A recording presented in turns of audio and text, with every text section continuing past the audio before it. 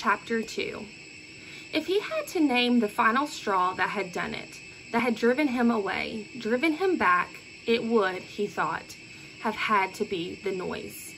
Another stroke of the paddle and the canoe slithered along the water.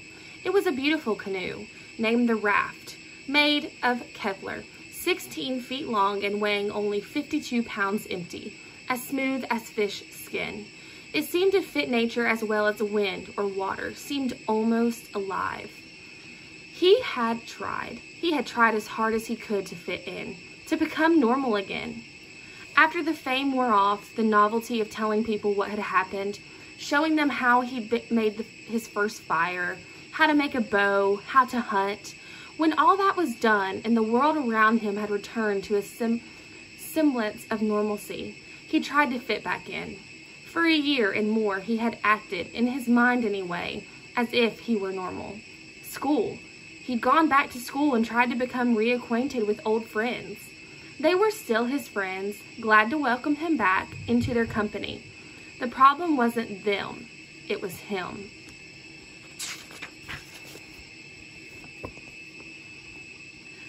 Let's go down to the mall and play some video games, they would say. Or play softball, or ride bicycles, or. And he would try. But sports and shooting electronic bullets or rays at imaginary enemies that clumped across screens seemed silly, pale in comparison to what his real life had been like. Having moose attack him, living on the edge of starving, living only because his thinking, his brain, kept him alive. He couldn't get into the games, couldn't believe in them. It wasn't the same with the people who made up extreme sports just to prove they could do it. Rock climbers, radical skateboarders, wilderness programs that were supposed to toughen up city kids, rich kids, and make them better people. All games. He drifted away, talking about which girl liked which boy, or who was cool and who was not, or who would be at what party, or who was not doing drugs. All of it became a swirl around him. He heard the sounds, nodded, tried to appear interested, but in the end, sitting alone in his room one evening, he realized that he couldn't care less about any of it. He sought solitude. Even when he was in a group, nodding and smiling and talking, he was alone in his mind. Sometimes his thinking would catch up with the reality of what was happening, and he would see himself talking as if in the third person. Here is Brian, he would think, telling Bill that he can't go to the movie tonight because reality began to slip away from him. Not that he was mentally different or mentally ill, so much as that it just bored him. There was a small park in town, a stand of trees with some hedges, and he found himself going there more and more, walking past the park on his way home from school, stopping under the trees, closing his eyes, remembering the woods, the wind, the movement of leaves, the world without the noise. Not just cars and horns and sirens and television, which he had come to hate because it took so much away from his thinking, but people talking and planes flying over, doors slamming. It all rolled into one kind of static sound, one noise. It came to a head in all of the places the front entryway of Mackey's Pizza Den. Brian had become aloof, sometimes unaware of the social life around him, and without knowing it, had upset a boy named Carl Lammers. Carl was a football player, a large boy. His nickname was Hulk, and also a bully who envied Brian's celebrity. Brian didn't know him. Apparently, Carl thought Brian had something bad about him, and he was coming out of Mackey's Pizza Den just as Brian was walking in with a boy and a girl from school. The boy was small and thin. He was named Haley, and the girl was named Susan, and she thought Brian was great and wanted to know him better, and had invited him for pizza so she could talk to him. Haley had been standing nearby and thought the invitation included him, to Susan's disappointment.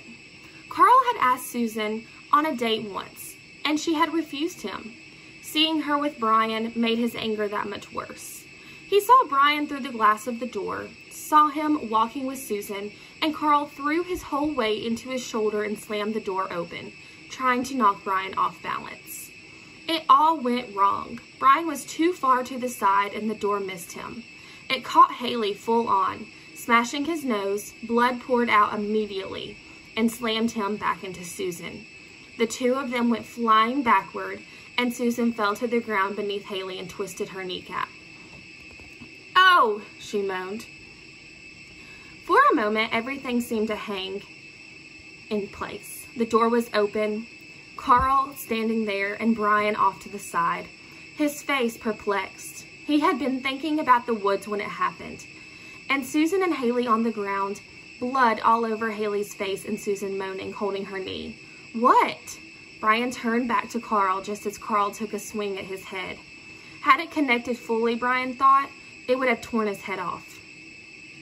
Dodging before it caught him, he missed the total force of the blow, but even then it struck his shoulder and knocked him slightly back down on one knee. Then things came very quickly.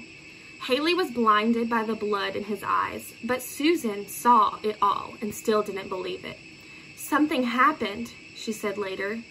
"Something happened to Brian. Carl just disappeared." In that instant, Brian totally reverted. He was no longer a boy walking into a pizza parlor. He was Brian back in the woods. Brian with the moose. Brian being attacked. Brian living because he was quick and focused and intent on staying alive. And Carl was the threat. The thing that had to be stopped, attacked, destroyed. Brian came off the ground like a spring. His eyes, his mind, searched for a weapon, something, anything that he could use, but there was nothing. Pavement, a brick wall, a glass door, nothing loose. It didn't matter. The thought did not slow his movement, and he had himself. He had his hands. He did not box. Nothing in nature boxed, hit with closed fists. Instead, he kept his hands open and jabbed with the thick heels of his palms, slamming them forward in short blows that taken singly might not have done much damage. But he did not hit once or twice. He smashed again and again, striking like a snake, the blows multiplying their force. Carl played football, and physical contact was part of it. He actually enjoyed the shock of blocking, tackling, but this was insane. He felt as if he were being struck all over at the same time. Brian hid his eyes, slamming them again and again, until Carl couldn't see and reeled back against the wall, his hands up to cover his face. He tried to quit. "All right!" Brian was past hearing Carl. He was past anything. He was in a place where normal rules didn't apply. Carl was temporarily blinded, but he was far from finished in Brian's mind. With Carl's face covered, his stomach was open and Brian struck there, pleased to find he was overweight and soft. A place to aim, a place to hurt. He hit again and again, still using the heels of his hands, his wrist rigid, the blows up and into the top of the stomach, forcing air out of the diaphragm so it whistled from Carl's nostrils. Carl's hands dropped to cover his stomach and Brian went for his face again, pounded the eyes so they were swollen shut, blow on blow until Carl's hands came up again. When Carl crouched, tried to protect everything and left the back of his head open, Brian took him there, clubbing down with both hands joined, pounding until Carl was on his hands and knees, his nose bleeding, the air wheezing from his lungs. It can't get up, Brian thought, surprised how cool he was. He wasn't angry. I can't let it get up or it will hurt me, he thought. At first, he didn't realize that he was thinking of it and not him. It has to stay down. I have to keep it down. Carl was on the edge of being senseless, but something, perhaps the training of football, would not let him collapse completely. It would have been better if he had. Brian couldn't stop. He kept clubbing down, working silently, crouched on his knees now, bringing his joined hands in a double fist again and again onto the back of Carl's head as if he were cutting wood. Somebody was screaming and other people were running toward him, clawing at Brian, pulling him up and away, but he kept working at it, centered, focused on clubbing Carl down, even as they pulled him off. They would pull him away for a moment and he would tear loose and attack again. "Don't let it up," he said. "I have to keep it down."